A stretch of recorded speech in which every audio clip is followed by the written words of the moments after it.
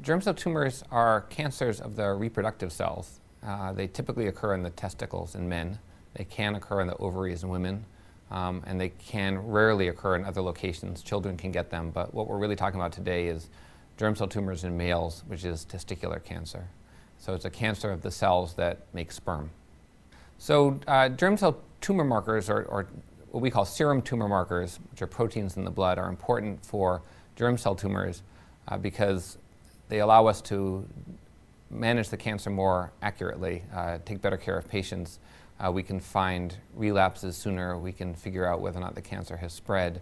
The fundamental reason we check tumor markers in germ cell tumors is it allows us to take better care of the patient.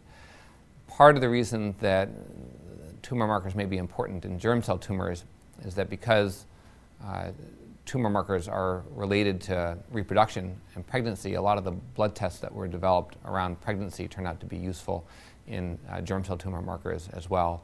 And these tumors, more than most tumors, very predictably make certain proteins that we can detect in the blood.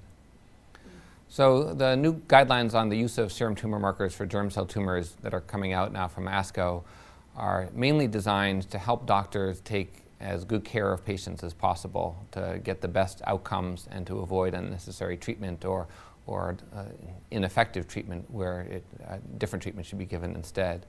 So we looked very carefully at the medical literature and all the studies that have been done on testicular cancer that have measured tumor markers and made assessments as to the situations in which tumor markers were helpful in taking better care of patients, getting better outcomes, or choosing a better therapy. I think the most important take-home message for patients is that if you have testicular cancer, in most cases you should be having regular blood work done at specific intervals to check for these markers.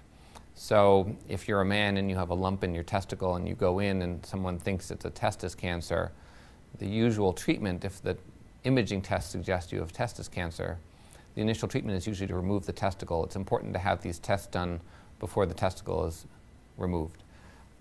After you've been diagnosed with testicular cancer, it's important to measure these markers on a regular basis for most patients. For men who have stage 1 seminomas, we don't think it's important, but in almost every other situation, we do think it's important that they're regularly checked. So if for any reason they're not being checked regularly, it may be worth asking your doctor why not.